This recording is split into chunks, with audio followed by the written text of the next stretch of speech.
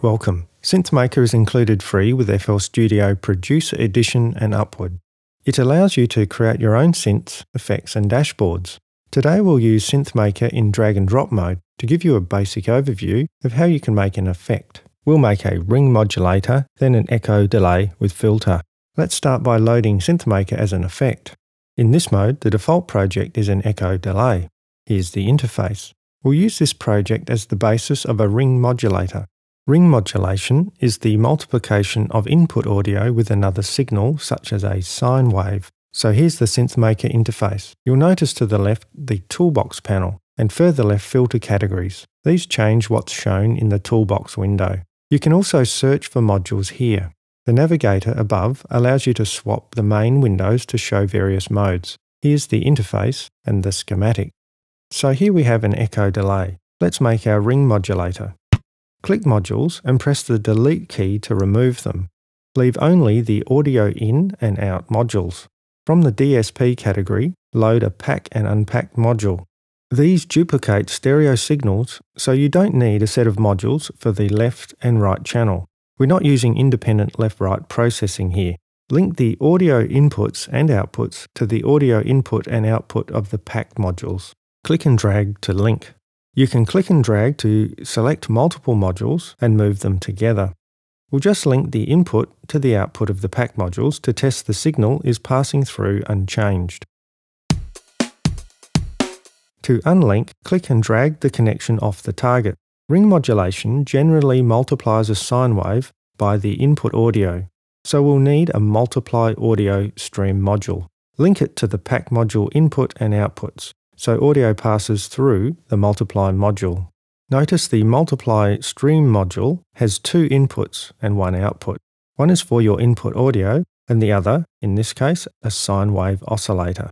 From the Audio tab, add a sine wave oscillator and link its output to the free multiply stream module's input. The sine oscillator module has some controls, so we'll need to add something to control those too. Sounds like we'll need a knob or slider. From the GUI tab, add a vector knob. Click the P in the lower right corner to open its properties. Then set its max output to 0.3. We're just limiting the range here. The frequency input is scaled between 0 and 1 for 0 to 44.1 kHz, so 0.3 max is about 13 kHz on the vector knob, and it's a more usable range. Now link the vector knob output to the sine oscillator frequency input. The knob now controls the frequency of the sine oscillator.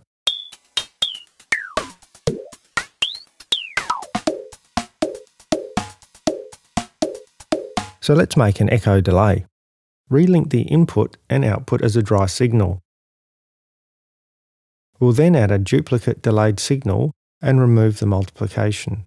From the DSP tab, add an interpolated delay module. We'll also add a de-zipper module to smooth the changes from the vector knob output to the delay time input. Change the vector knob's max range to 10,000. As the delay time input is in samples, it will be equal to about 230 milliseconds.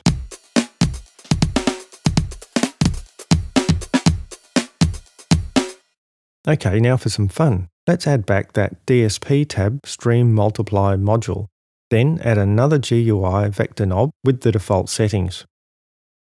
Link the output of the new vector knob to the input of the Multiply Stream module. Then link the output of the delay module to the other input of the Multiply Stream module. Then link its output back in the input of the delay module to create a feedback loop.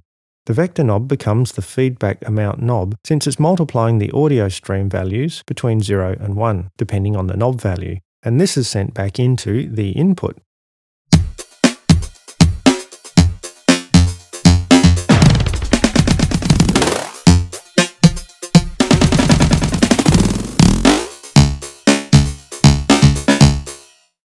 To polish this off, I'll add a filter in the feedback loop.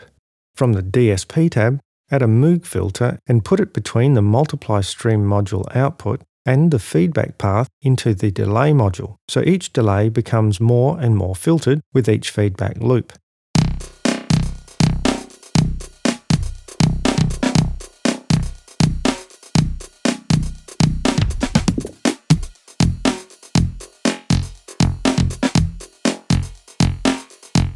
Okay, so let's use this in FL Studio.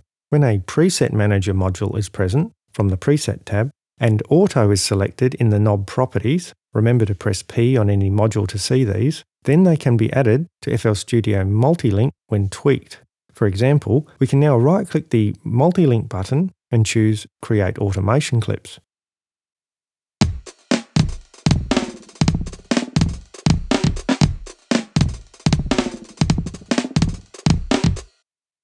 So that's it. You can see that working with SynthMaker is a matter of dragging and dropping modules from the tool library onto the schematic window. Why not check the links with this video to the SynthMaker manual to learn about the hundreds of modules that you have at your disposal. Until next time, enjoy messing with SynthMaker.